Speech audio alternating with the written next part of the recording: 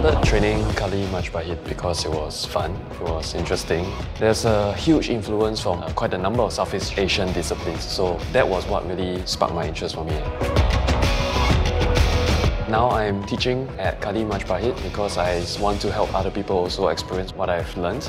I think it's great for personal growth and development beyond just the physical skills.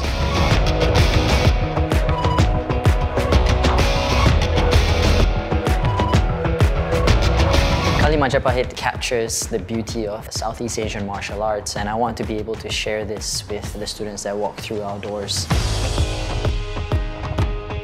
Through the practice, we also have the chance to explore and play and find out how to express themselves physically better.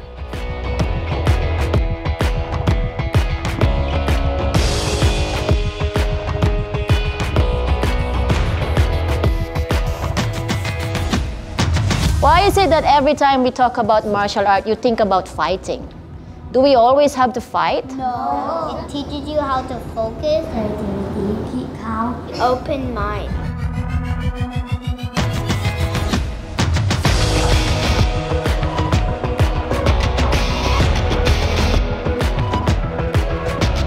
It should have an application and a purpose beyond the dojo. If people are going to spend time to train for hours on the mats, whether they're kids or adults, they should get something out of it. Hopefully they never get to use self-defense in their life, but maybe for personal development, maybe for fitness, maybe for mental wellness, that's what we hope to get out of their training.